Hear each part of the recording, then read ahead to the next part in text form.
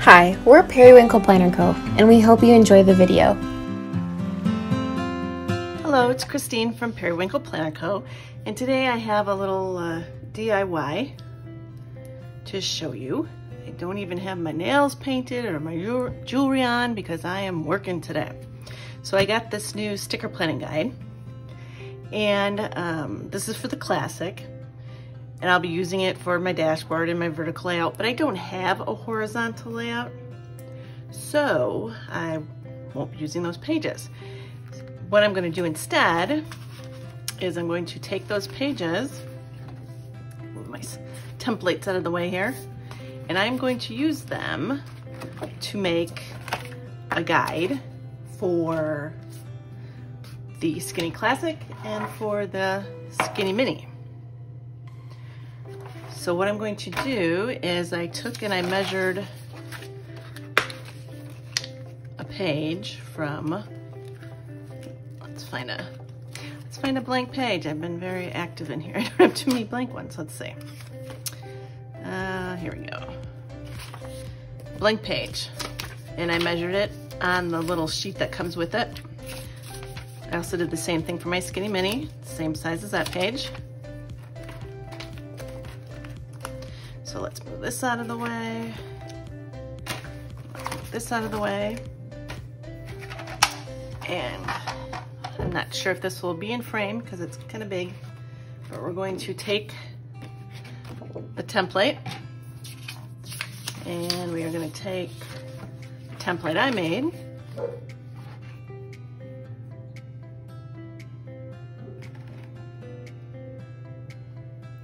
Line up the holes. Huh. It's not the same size. That's pretty weird. This is the paper that came with it. Oh, there we go. All right. So line up the holes and then put this on the cutter. So check again one more time.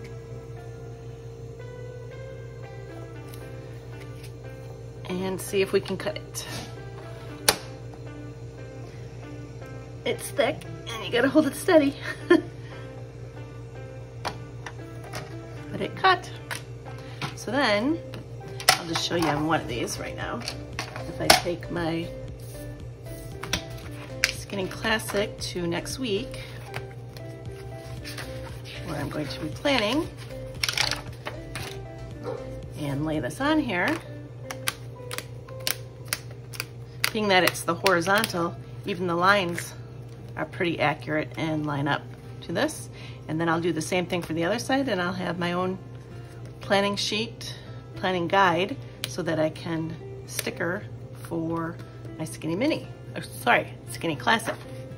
Now, I could use the clear, the custom one that it comes with for the Skinny Mini so that I don't have those lines, but I want to use that one for layering. So I am going to use this one, and you will see the lines, but that doesn't bother me. It may to someone else, but I'm going to just, I'm probably gonna use the bottom piece. I'm gonna cut that down, and then the top and the bottom line up, but then you'll have these lines in the middle. But for me, I'm just going to be using this for planning off to the side before I do my videos, so it's not gonna really affect anything. It's just, if you want to do it, fine, but just know that it's not gonna be perfect. But for me, it's okay. So let me cut this one down.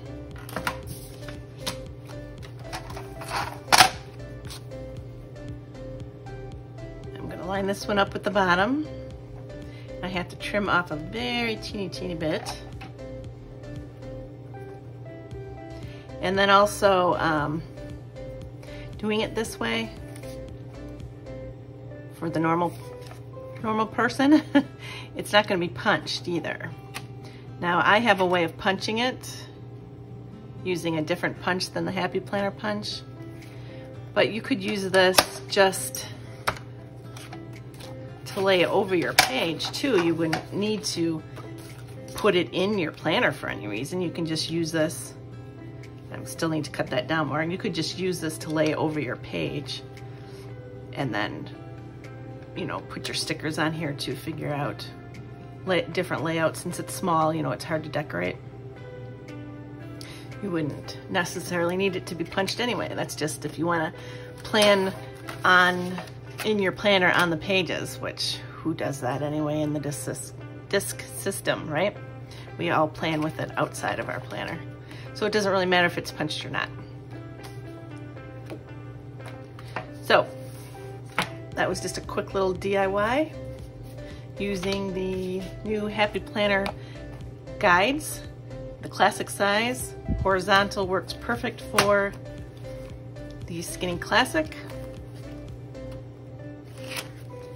And then I'm using the leftovers in my Skinny Mini. See you in the next video. Bye-bye.